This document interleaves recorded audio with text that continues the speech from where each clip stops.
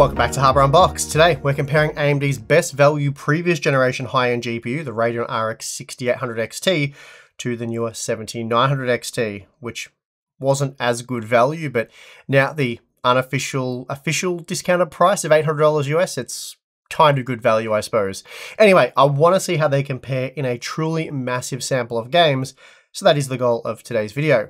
But before we get into it, today's sponsor spot is brought to you by Hetzner, a reliable hosting partner with a passion for IT. Hetzner runs their own high-tech data centers in Helsinki, Finland, as well as German cities Nuremberg and Falkenstein. By merging its capabilities in cutting-edge technology, attractive pricing, and skilled customer service, Hetzner has also increased its market share both inside and outside of Europe.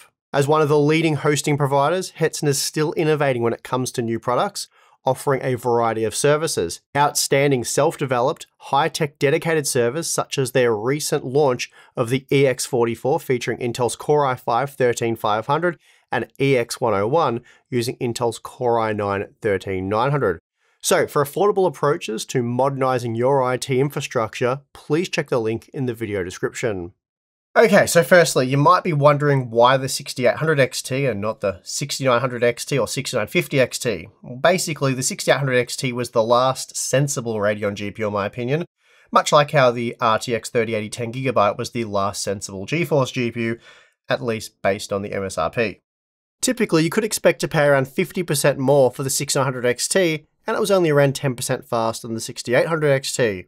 Today though, the 6900 XT, it's all sold out. Dunzo, leaving the 6800 XT at around $570 US, while the 6950 XT can be had for $680, and that makes the 6950 XT around 20% more expensive while delivering around 20% more performance. So really, I could have used either the 6800 XT or 6950 XT for this comparison, but again, I went with the 6800 XT as it was, in my opinion, a more sensible product at the MSRP. It was also available for a longer period of time, so coupled with the fact that it was generally more affordable, I believe considerably more 6800 XTs would have been sold to gamers. In any case, there's really no right or wrong comparison to be made here. So now that we've got that out of the way, let's talk about the matchup. The 6800 XT was released back in November of 2020 at an MSRP of $650 US, but due to the cryptocurrency boom at the time, getting any graphics card at or near the MSRP was mission impossible.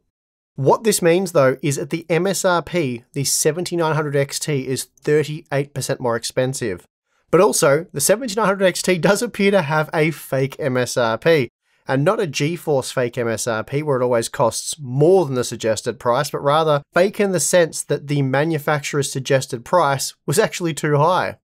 And let's be honest, the 700 XT was always a bad joke at $900 US. $800 is certainly a more acceptable price, and at that price, it's 23% more expensive than the 6800 XT's MSRP, while at current retail pricing, it's around 40% more costly.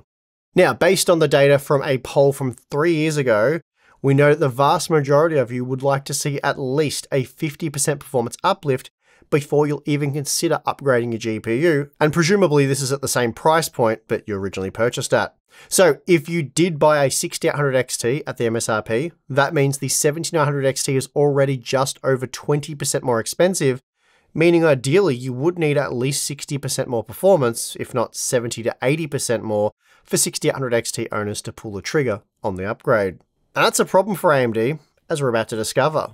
For testing, the CPU used is the Ryzen 9 7950X3D, but with the second CCD disabled, as this has been done to ensure maximum performance in all games. So essentially we're testing with the yet-to-be-released 7800X3D. And this CPU has been tested on the Gigabyte X670E Aorus Master using 32GB of DDR5 6000 CL30 memory. As usual, we'll go over the data for around a dozen of the games tested before jumping into the big breakdown graphs. And the resolutions of interest here are 1440p and 4K, so let's get into it. So let's start by looking at the Cyberpunk 2077 data, using the high quality preset with upscaling disabled. Here the 7900 XT is 33% faster than the 6800 XT at 1440p and 44% faster at 4K, so in this example RDNA 3 is scaling much better than RDNA 2 as the resolution increases. 4K performance was a weakness of AMD's previous generation architecture, so it is good to see this being addressed with RDNA 3. And something else AMD addressed, or at least improved with RDNA 3, was ray tracing performance, though we're not really seeing any evidence of that here in this example. Enabling the RTFX with the aid of FSR upscaling, the 7900 XT was 36% faster at 1440p and 43% faster at 4K, so basically the same margins seen without RT enabled. Dying Light 2 using the high quality preset, which enables DirectX 11, provides us with what should be fairly typical results. The 7900 XT was 32% faster at 1440p and 31% faster at 4K, so not a huge win for the newer Radeon GPU here, but again, this is typically what I'd expect to see, especially with ray tracing disabled. Speaking of which, enabling the high quality ray tracing preset, which requires DirectX 12, we see that the 7900 XT is now 46% faster at 1440p and 44% faster at 4K. So the newer RDNA 3 architecture is scaling better here, but performance overall isn't exactly amazing, with just 67 FPS at 1440p, but that's certainly much more enjoyable than 46 FPS, so in that sense the 7900 XT is much more usable for those hoping to enable the RTFX. Surprisingly, the 7900 XT is much faster in Call of Duty Modern Warfare 2, pumping out an impressive 174 FPS at 1440p to make it almost 50% faster than the 6800 XT. The margin remained the same at 4K, where the 1% lows of the 7900 XT matched the average frame rate of the 6800 XT, so a big win here for the newer Radeon GPU. The new RDNA 3 GPU also offered big performance gains in a Plague Tale Requiem, with 46% greater frame rates at 1440p and 4K. This is a very strong showing for the new 7900 XT, and would be enough to entice most into upgrading. That is assuming if the price was similar, which unfortunately it isn't. Next up we have Warhammer 3, and this one also saw big performance gains for the 7900 XT, delivering 45% more frames at 1440p and 47% more at 4K.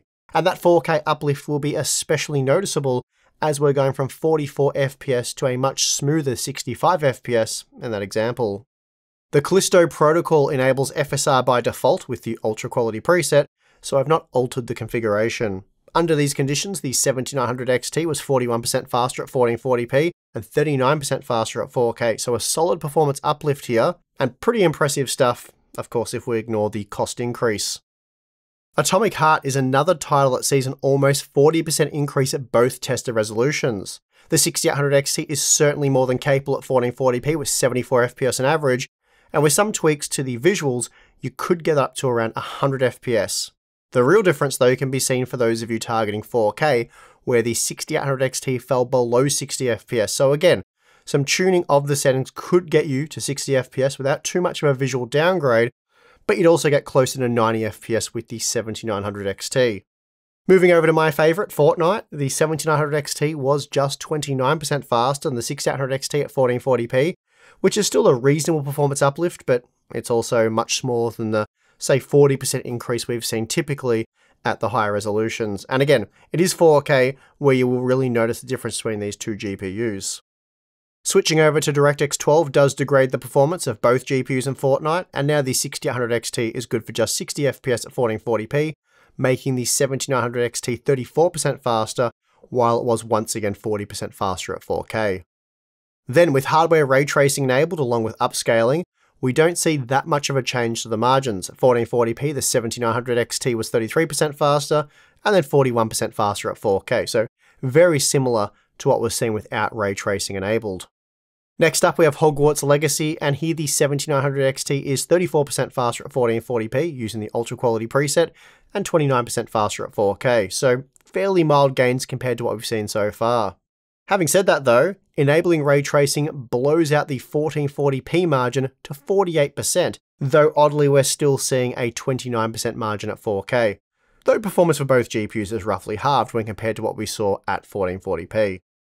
Moving on to Halo Infinite, we're looking at a 24% margin at 1440p, so certainly one of the smaller margins we've seen so far, and then 32% at 4K, though both did deliver highly playable performance. But you could certainly argue that the 7900 XT enabled a better high refresh rate experience at the 4K resolution. Forza Horizon 5 is one of the titles where RDNA 3 performs the worst relative to RDNA 2, And we're certainly seeing a clear example of this here. At 1440p, the 7900 XT was just 8% faster than the 6800 XT, and then 18% faster at 4K. So, as we've seen already, scaling is better at the 4K resolution, but performance overall is weak in this title. And another weak title for Radeon R3 is Death Stranding. Here, the 7900 XT is just 5% faster than the 6800 XT at 1440p, which you could claim looks like CPU limited data. And while the 4K results certainly back that claim up, the 7900 XT is still only 25% faster, and that's certainly a big improvement over 5%, but well below what you'd typically expect to see. And the second last game we're going to look at the individual results for is War Thunder, and here we're entirely CPU limited using the highest in-game quality settings. So not much to glean from these results, other than to say that for those of you primarily playing less visually demanding titles such as War Thunder, upgrading from a 6800 XT is going to be a waste of time and money.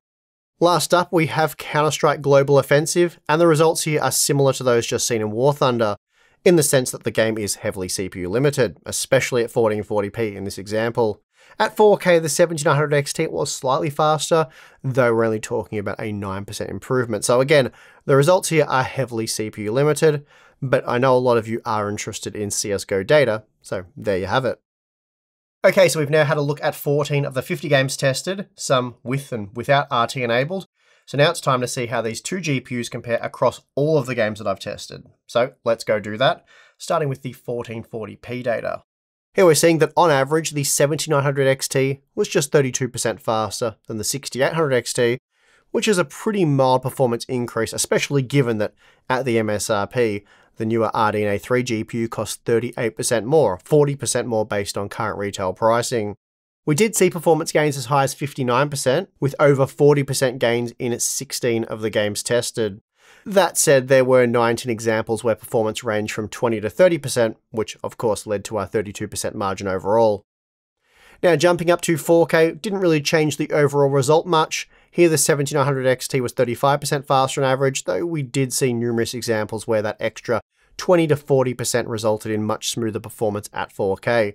So for those of you hoping to game at 4K, the 7900 XT is a more impressive upgrade over the 6800 XT than the 35% result would lead you to believe. But sadly, given the difference in price, that doesn't really change the fact that in terms of value, the 7900 XT is still pretty underwhelming, even at $800 US.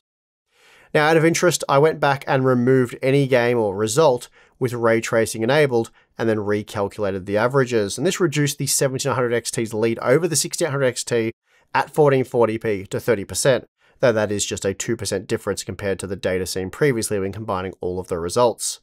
And it's a similar story at 4K. We're looking at a mere 2% change, and that's down from 35% faster for the 7900 XT to 33% faster. So what about just looking at the ray tracing enabled titles? Well, at 1440p, the 7900 XT was on average 39% faster across the 16 titles tested, so that's increased by 7% when compared to the combined results. It's certainly not a massive change, but it is clear that for the most part, Radeon R3 does handle ray tracing a bit better than Radeon R2. And we're looking at the same 39% improvement on average at 4K for the 7900 XT over the 6800 XT. So there you have it. Across a wide range of games without ray tracing enabled, the 7900 XT is just 30% faster than the 6800 XT, and then closer to 40% with ray tracing enabled. So those are some pretty decent gains, but again, the performance uplift isn't necessarily the concern here, rather it's the price creep. As I've noted several times already, you're now faced with having to spend 40% more on the 7900 XT over the 6800 XT.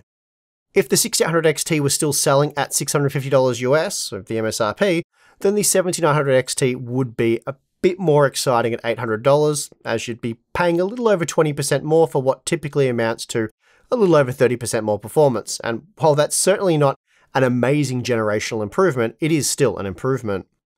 As it stands right now though, the 6800 XT and 7900 XT, they really could be from the same product family. Sure, the 7900 XT is more power efficient, but with both GPUs consuming a similar level of power, gamers are hardly going to care. I'd certainly pay the premium for the 7900 XT over the 6800 XT if I was interested in stuff like ray tracing, but then if that were the case, you would generally just be much better off with a GeForce GPU, like the RTX 4070 Ti for example. So in my opinion, it's not really a situation where you'd be tossing up between these two products. If you've got $800 to spend on a GPU and you want the best performance possible, the 7900 XT becomes the obvious choice. But if your budget is $600 and you're not willing to stretch it to $800, then you buy what you can afford. And right now, nothing beats the 6800 XT at $570. In fact, the current GeForce alternative would be the 8GB RTX 3070 Ti, which can be had for $600. But the 6800 XT is on average roughly 20% faster with twice the VRAM, so it is quite clearly the better buy in my opinion. As for 6800 XT owners looking at upgrading, that's not really on the cards either. If there were an RDNA 3 based product that was able to offer 30 to 40% more performance than the 6800 XT at the same price, or even the same MSRP, then based on the polling data, that would only be just enough of an uplift to entice around 30% of you to upgrade. Again, the vast majority of you are after a 50% improvement or greater, so hopefully AMD and Nvidia's next generation of GPUs will offer a lot more. Actually, I went back and updated our poll from 2019, asking the exact same question, but in 2023, and now 50% of you would only upgrade for a 60% or larger performance uplift, which makes sense. Graphics cards are now more expensive than ever, so if you're gonna spend more than ever, you want to get more. And that's not great news for AMD and Nvidia. And as an example, the 7900 XT, it would be on average around twice as fast as the 5700 XT, but it also costs twice as much. So pretty poor progress over a 4-year period. And that is going to do it for this big benchmark comparison. If you enjoyed the video, you know what to do. You can subscribe for more content because I will have more of these big 50 game benchmarks coming up on the channel. I'll also get into some CPU testing soon, and we have some other interesting content coming up. So yeah, make sure you subscribe for all of that. Also, if you'd like to become a Harbour Unboxed community member, you can subscribe to our Floatplane or Patreon accounts. Either will give you access to our exclusive Discord server for members only, monthly live stream to myself get together and do that. We have some behind the scenes content and we do Q&A stuff. So check it out if you're interested, but if not, that is perfectly fine. And I would like to thank you for watching this video. I'm your host, Steve. See you again next time.